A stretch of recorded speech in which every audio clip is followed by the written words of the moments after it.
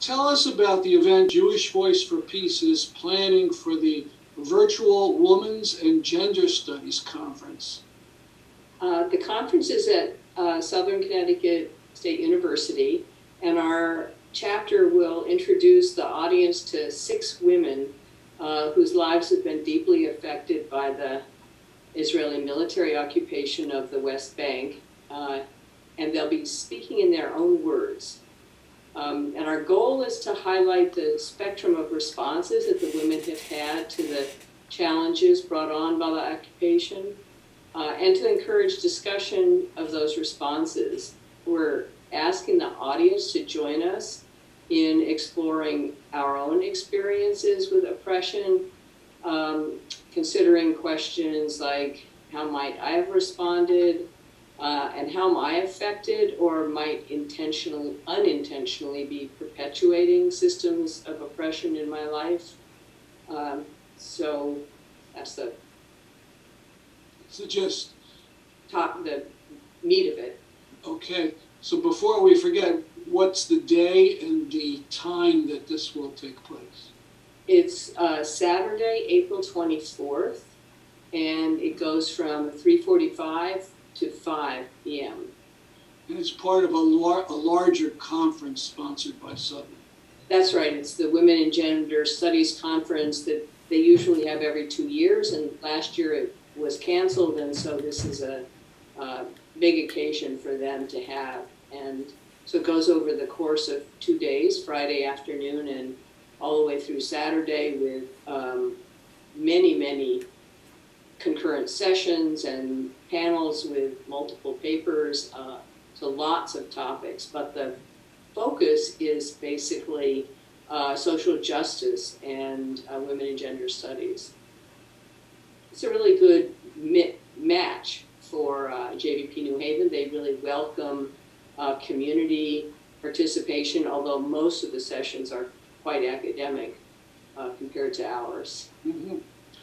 Now, is there a charge for people who want to see the Zoom of the conference?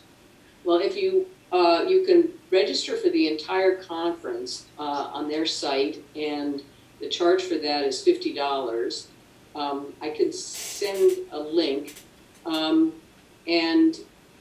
we expect to be able to live stream the event so that people can watch it for free. The people who are in the conference will have a Zoom link so they can ask questions, and it's possible that the online streaming will also allow for that, but the technology is not 100% settled yet. Mm-hmm. But if you are interested in information and the Zoom links to the live stream, you can send email to newhaven@jvp.org.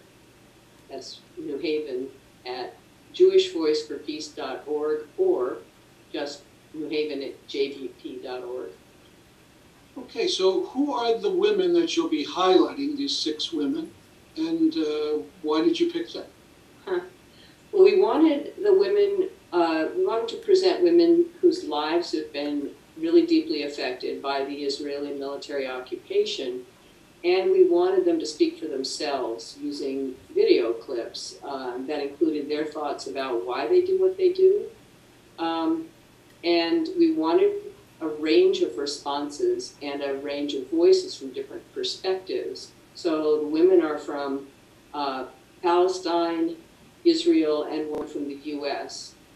So it's a range. It's not, there aren't any voices that are in favor of oppression, but they are all women who responded differently.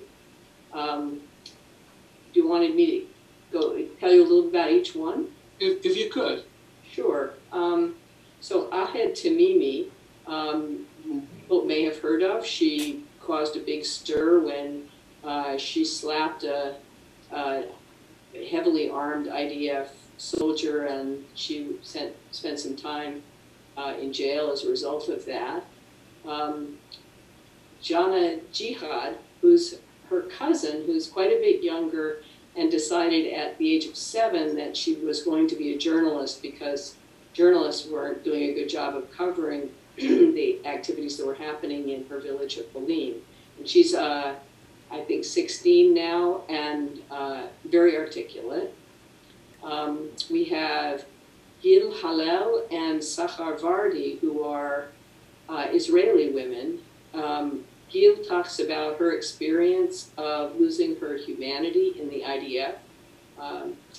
And that's really interesting because she thought that she could go into the Israeli Defense Force and be the kinder, gentler face of it and not be abusive. And she found she wasn't, I mean, that she was transformed by the IDF in a way she didn't like at all.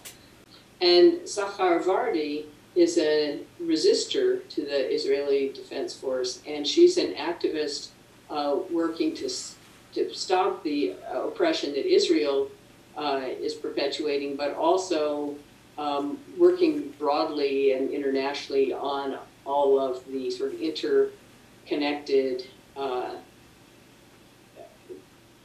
movements. So she's got a very broad focus.